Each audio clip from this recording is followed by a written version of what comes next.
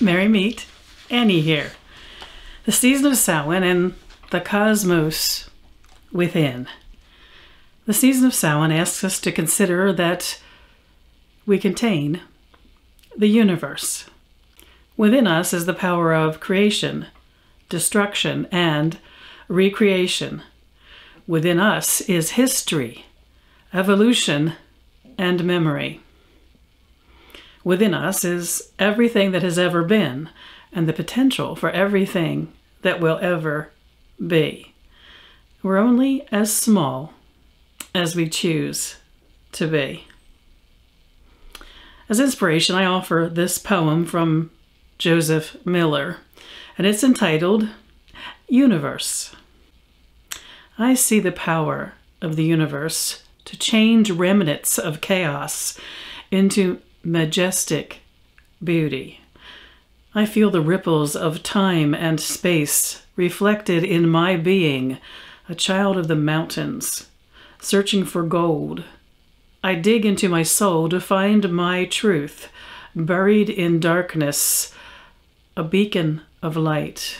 I am in the glow of humanity, awakening to the oneness of the universe.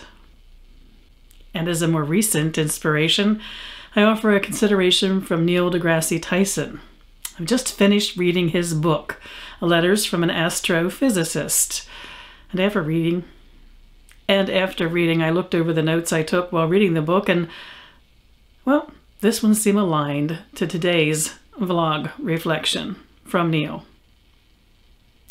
Recognize that the very molecules that make up your body, the atoms that construct the molecules, are traceable to the crucibles that were once the centers of high-mass stars that exploded their chemically rich guts into the galaxy, enriching pristine gas clouds with the chemistry of life, so that we are all connected to each other biologically, to the Earth chemically, and to the rest of the universe atomically.